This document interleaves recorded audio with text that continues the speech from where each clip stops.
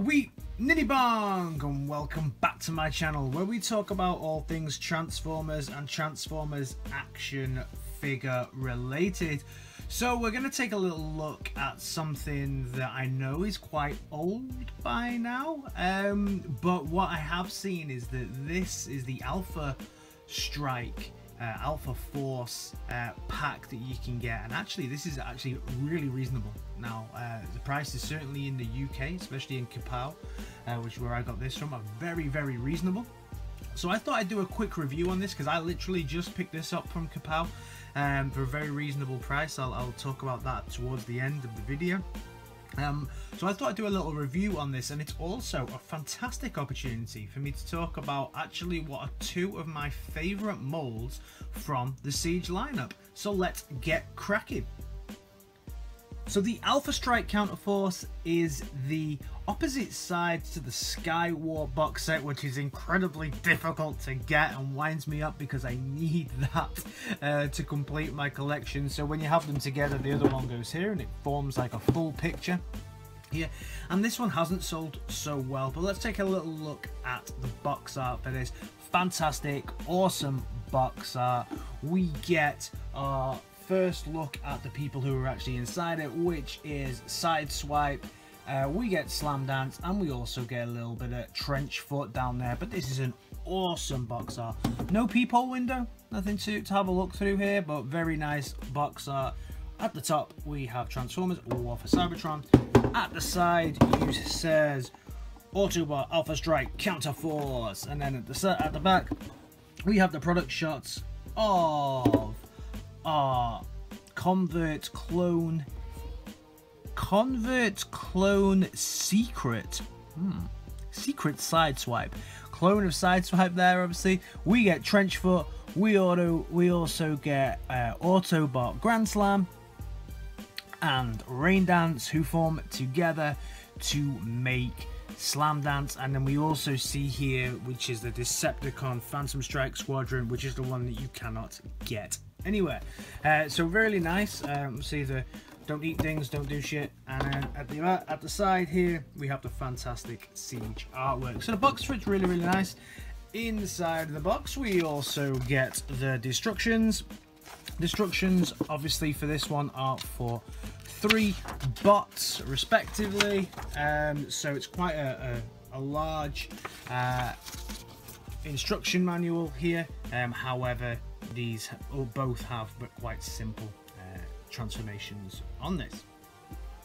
Packaging out of the way, let's have a look at the figures themselves. So we're going to start off with Sideswipe. So Sideswipe on this one is obviously the normal car that he turns into on this, the kind of Ferrari-esque model that he turns into on this.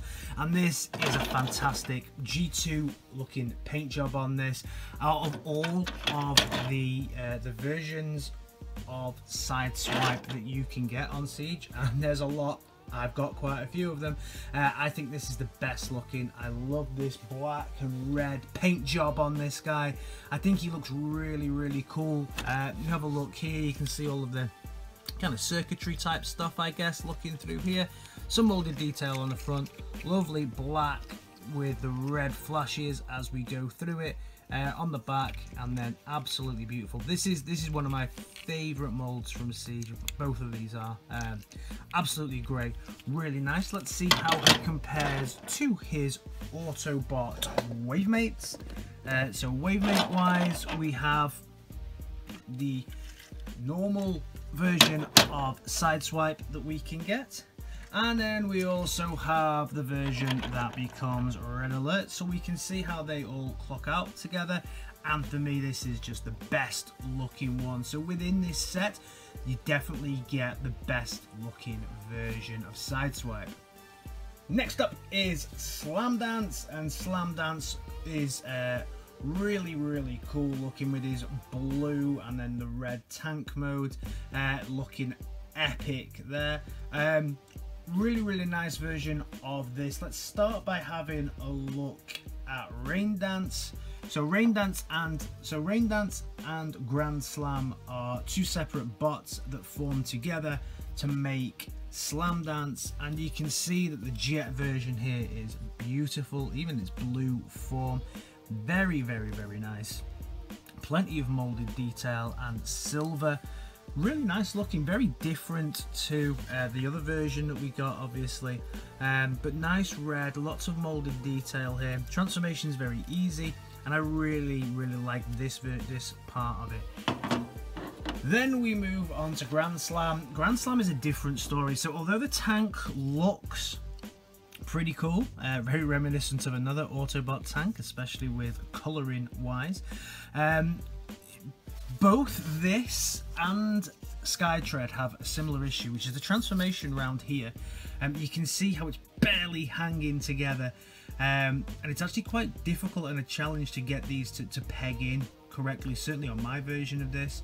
My other version on when I bring that out to show you on Skytread has an issue as well, and you can see how the front here always like points down. You can never get this to kind of go back. This almost needs to go back enough, so it does have challenges, this part of the figure, for the transformation, but it looks okay from afar. No articulation really to speak of with these guys, but they look quite nice molded detail. I do like the silver on the guns on this one, and also on the tank tracks, so together they make a pretty nice looking team.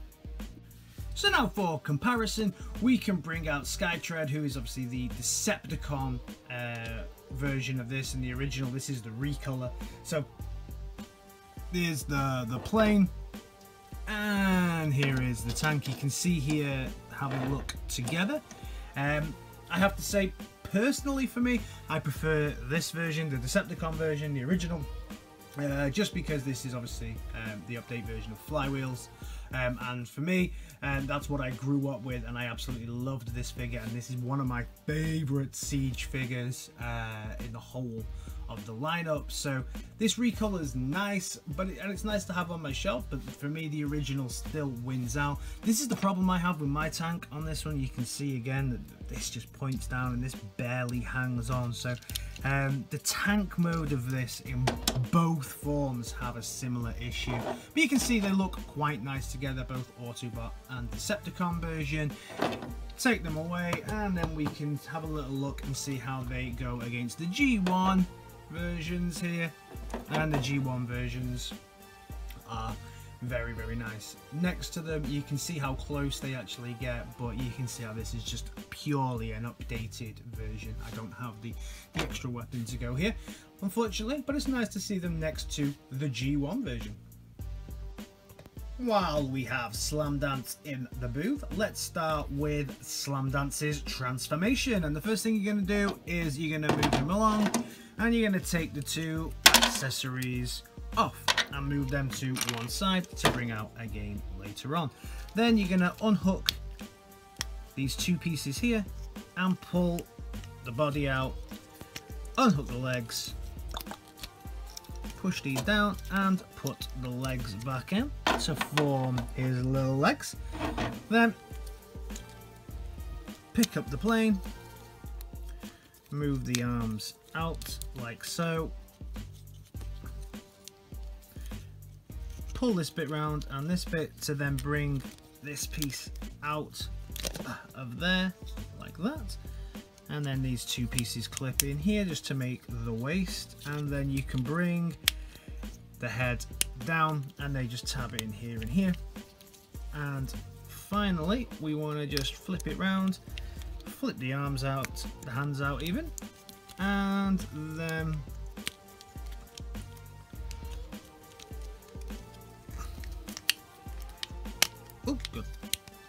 you just push everything together, and then they just tab in together very easily at the waist. Ta-da!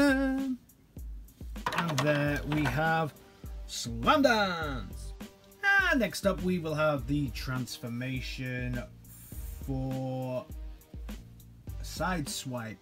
So Sideswipe's transformation here, first of all you're going to start underneath, flip this up, And then you're going to want to flip out the sides and flip out the sides here. Bring the arms out and up, and then flip this bit here, out and out. This will then allow you to just move the legs all out and flip these pieces back down like so. Once you've got those back down, you can move his little arms out, his little arm out here.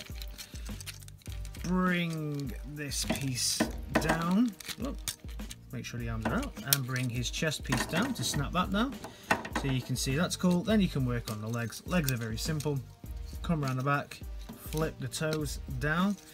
Now these toes here on all of these are on these little plastic things, so make sure that you hold here and pull, otherwise there's a danger you can stress this peg. It is quite flexible and you could actually snap one of the feet off. Then you want to close this down, swivel his body round, and there we have our G2 looking Sideswipe. I find it quite interesting that he's called Covert Clone Sideswipe, so I think that's quite interesting. Maybe Sideswipe in this form is going to be kind of the goon type that gets killed off all the time, similar to how we see Seekers. And maybe this version of Sideswipe, there's going to be loads of these during War for Cybertron, and these are almost like the soldiers that get killed off all the time by Decepticons because he's a clone. That could be quite interesting if that's the way they're going to go with it. So let me know in the comments why you think he's called a clone in this. That could be an interesting thing. Have a look at this guy. He is the classic Siege version, just recolored. Awesome head on this guy. Really, really nice head sculpt. You can see nice sculpting all the way through the body, and he just looks absolutely beautiful. I love the little battle damage on these. I know people don't like it. The Netflix version of this is really nice, but I have 3 versions of this mold already. I don't need another one. Let's see if I get it or not. But you can see as we go through, this is just a really beautifully coloured version of this figure. Articulation, we get great articulation on the head, 360 on the arms, nice elbow bend, and then also a full 360 rotation around here. And the hands don't articulate, but they do go in because of the transformation. At the hips, we get a full 360 hip swivel because of the transformation. Then you get really nice leg bend on this, and a nice bend at the knees. And then he will ninja kick very, very well. No backpack on this guy, very slim, great figure. Actually one of my favorites from the whole Siege line. When it comes to looking at accessories for this guy, he comes with this, which can separate into 2, so you can have 2 guns if you want, or what most people do, which is use this peg, and we peg this just into into the side here, like so, so he can have it on his shoulder like so, and that all looks pretty cool. Also, accessories, I guess, for this one, we also get Trench Foot with this. So Trench Foot is the Battlemaster that comes with this. Battlemaster obviously will go into his arm and matches him to a T, which is really, really nice. And also will fit into ports on the arms as so, if you so wish. It is just another recolor of Blowpipe, so it's the same one that we get with Hotlink.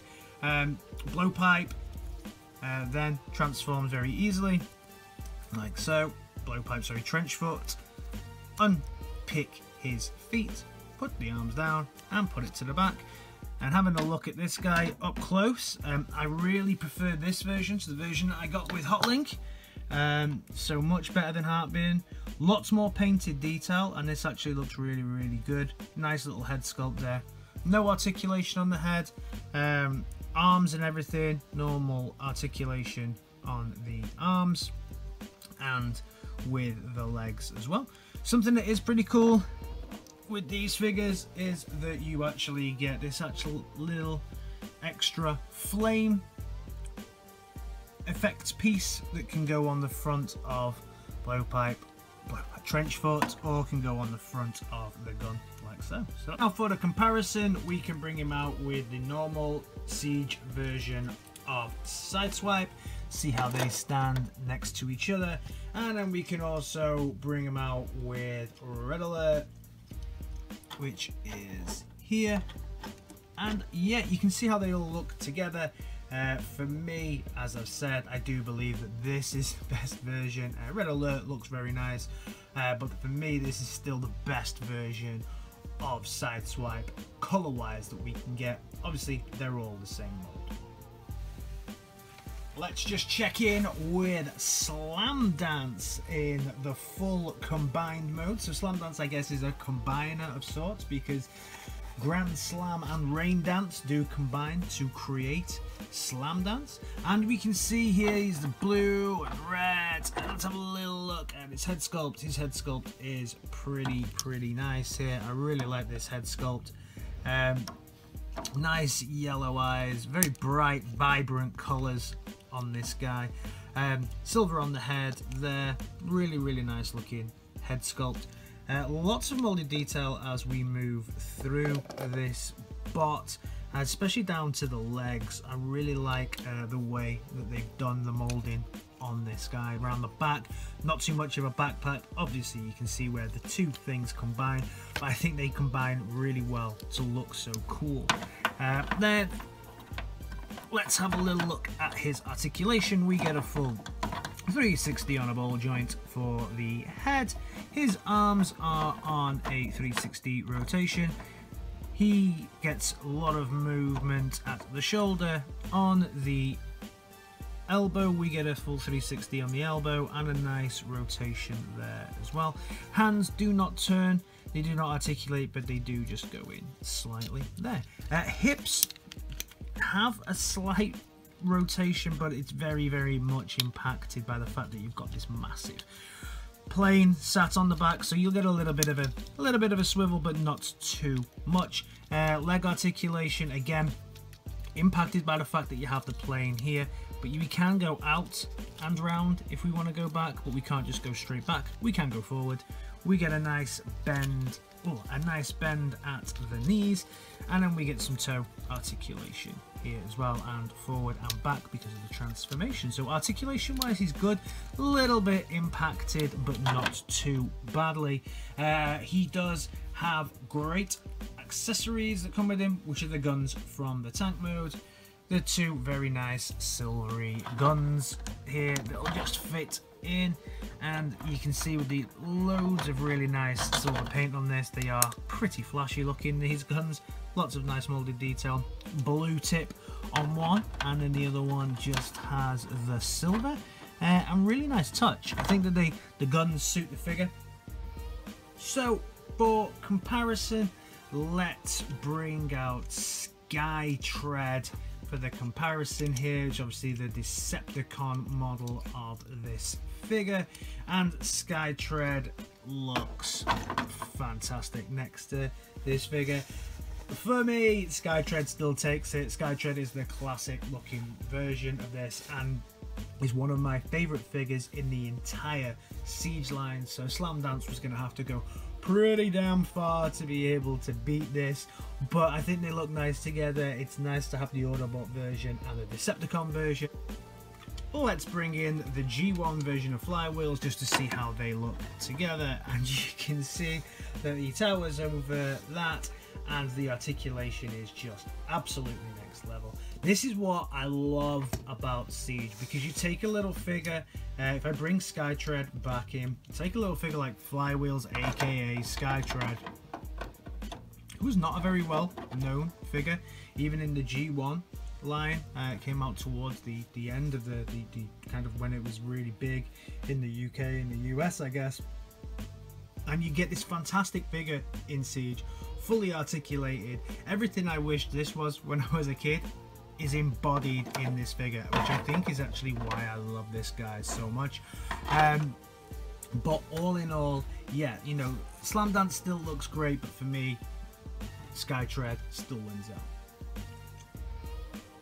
So all in all, would I recommend that you pick up the Alphastrike Counterforce pack at this price? Now, I got this on Kapow, or my girlfriend, sorry, bought me this on Kapow for around £30, which I think works out at about $40, I think. Absolutely fantastic. I think this is an absolutely brilliant pack at this price. Excellent Slamdance. Few challenges on the alt mode, obviously, like I said, with the tank, but all versions of that have that issue. Certainly I've got 2 versions of this now, and they both have a similar issue with the tank mode.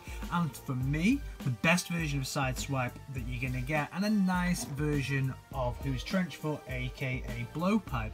So for me, I think at this price, yeah, this is an easy pickup at this price, especially because now Skytread I've seen is quite difficult to get hold of, and you can pay about 30 quid for Skytread alone now. So if you just want the figure to see how cool it is and see if it's nice, this is an easy buy, easy pickup. So the people are sleeping on this, I believe, which is why you can get it at such a good price in places, even in the UK, and trying to get sale items on Transformers in the UK.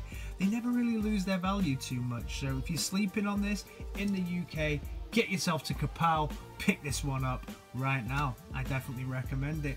Alright guys, thanks again for checking out my reviews. If you like what I'm doing around here, give us a like, a share, and a subscribe. And I'll see you in the next video. In a bit. Peace!